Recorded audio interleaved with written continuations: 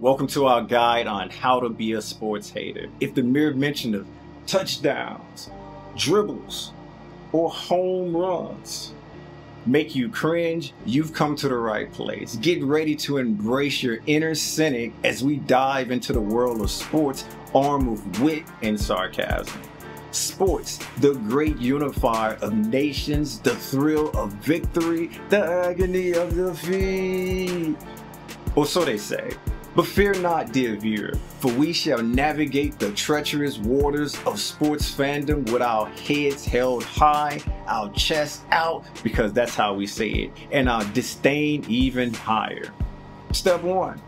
Understand the basics. To be a true sports hater, you must first familiarize yourself with the jargon. You want to be genuine, you want to be authentic, you want to be not necessarily one of a kind, but one of many. So terms like slam dunk, hat trick, and Hail Mary may sound foreign, but with a little research, you'll be able to scoff at them in no time.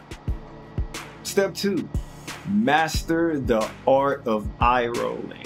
A critical and crucial skill for any sports hater is the ability to expertly roll their eyes at the mere mention of sports. It's got to be off the cuff. It's got to be something that comes natural. It's got to be something that you don't have to think about. If that's not the case, guess what? You can practice in front of the mirror until you can achieve a maxed out level of eye rolling that rivals even the most passionate sports fanatic. They'll appreciate it. They'll give you a standing ovation. They'll give you some flea claps. But if you ask for more, like a small violin being played, it might be asking for too much. Step 3, develop a repertoire of witty combats. Sports enthusiasts love to engage in banter, so it's essential to have a few clever retorts up your sleeve. Remember, sarcasm is your best friend in this endeavor. If you understand it. If you don't, I suggest you fake it till you make it, and if you never make it, keep faking it. Step 4, embrace alternative activities. Where have you heard that before? Where have you heard this before? Don't answer that. It's rhetorical. While sports fanatics or fans are busy cheering for their teams, you can explore a world of hobbies that don't involve balls or goals, from knitting to bird watching. The possibilities are endless, and I just gave you 2.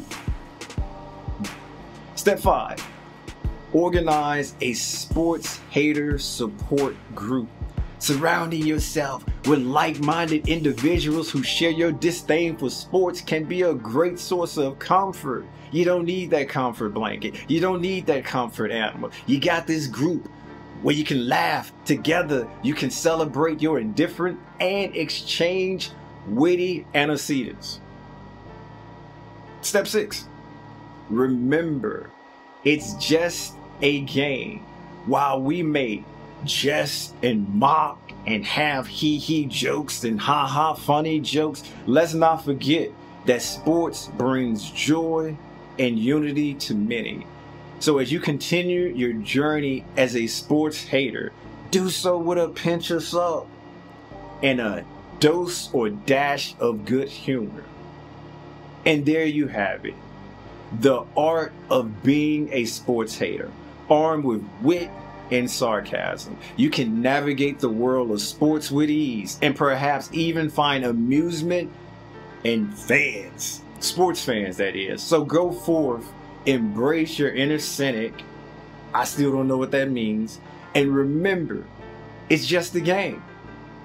Cheers or salute to being a sports hater, where the real victory lies in the art of mockery.